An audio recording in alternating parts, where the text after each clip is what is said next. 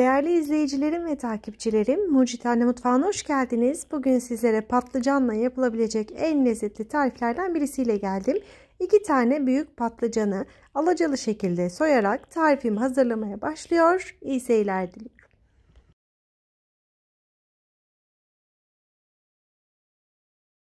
Her evde olan malzemelerle şipşak hazırlayacağımız yemeklerden birisini yapacağız. Patlıcanı soyduktan sonra şöyle küp küp doğramaya başlıyorum. Ben suyun içerisinde bekletmeden hemen yemeğimi hazırlamaya başlayacağım. Eğer patlıcanınızın acı olduğunu düşünüyorsanız biraz tuzlu suda bekletmenizi tavsiye ederim.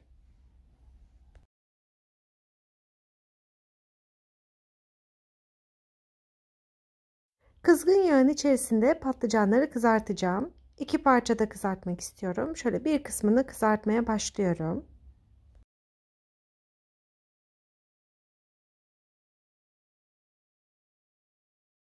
Tam bir yaz yemeği. İlk kez deneyecek olan arkadaşlarım, ayrıntıları kaçırmamak için videonun sonuna kadar izlemeyi lütfen unutmayınız. Kızaran patlıcanları havlu kağıt sermiş olduğum bir tabağın içerisine alacağım. Böylece fazla yağından biraz arındırmış olacağız.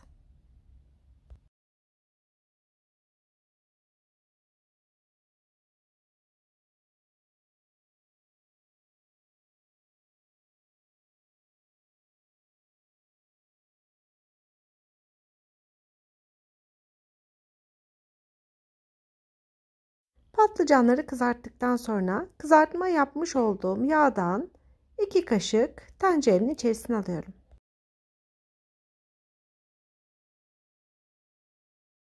Bir orta boy yemeklik doğramış olduğum kuru soğan, 3 diş de sarımsağın kokusu çıkıncaya kadar kavuracağım.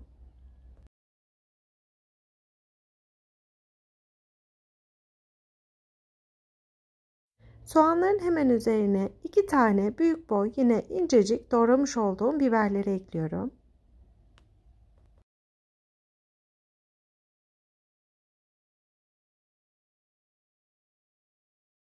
Soğan ve biberler hafif yumuşadıktan sonra 2 tane büyük boy küp küp doğramış olduğum domates ekliyorum.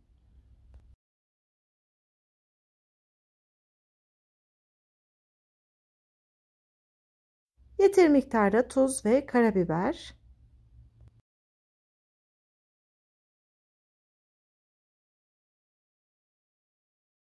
Baharatları ile birlikte karıştırmak istiyorum.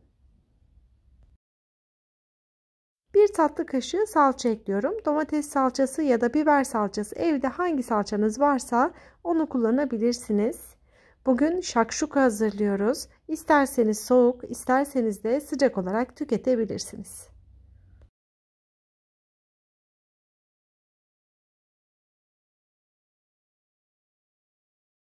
Yemeğimin sosunu neredeyse hazırlamak üzereyim. Domatesler de güzel bir şekilde pişti. Yarım su bardağı sıcak su ekliyorum. Sıcak su ile birlikte de biraz özleşsin.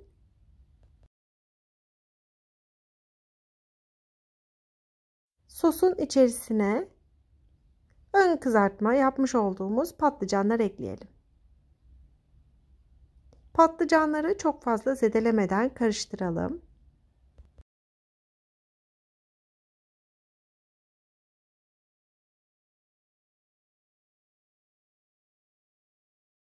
Videoyu bu aşamaya kadar izlediyseniz beni hangi illerden takip ettiğinizi yorumlar kısmında yazar mısınız? Her birinizin yorumunu merakla bekliyorum.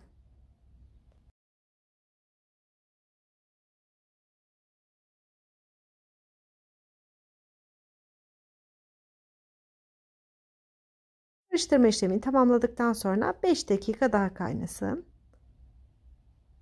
Ve patlıcanlı hazırladığımız şakşuka yemeğimiz hazır. İsterseniz meze, isterseniz de yemek olarak tüketebilirsiniz. En kötü tarafı çok ekmek yediriyor olması. Muhteşem bir yaz yemeği. Yine bir tarifin sonuna geldik. Eğer abone değilseniz abone olmayı, soru, görüş ve önerilerinizi bırakmayı lütfen unutmayın. Yeni pratik tariflerde görüşmek üzere. Allah'a emanet olun. Afiyet olsun.